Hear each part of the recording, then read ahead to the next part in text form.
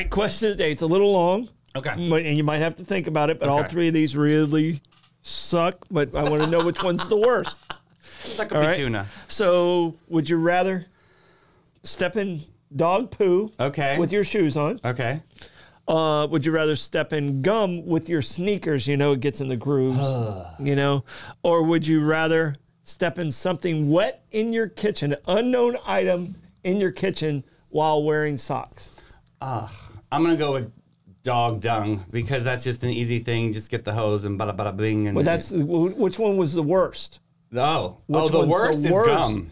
The gum and the sneakers. This See, is they're really all terrible. hard. They're all terrible. There's nothing worse than wet socks. I'm going to go with wet socks. Wet That's socks? my final You're answer. going with wet socks? Yeah, had to explore all of them. Because usually when mentally. you step in it, you don't know what it is immediately. Yeah. You know, and we both have dogs, and you know, so it could be a combination. That's just dog vomit. I mean, it could be a lot of things. Happens to a lot of things, yes. But wet socks for me, Oh, that's wet the socks worst. is the worst. Yeah. Blake, what you going with? I'm gonna go with why?